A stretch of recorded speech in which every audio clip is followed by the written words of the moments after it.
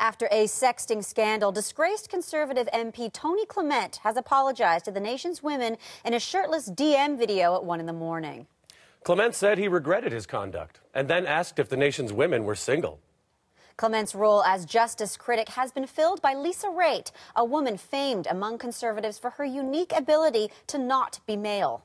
Nevertheless, Clement seems to have landed on his feet with a new career as a social media influencer after sending several nudes sponsored by a home meal kit startup.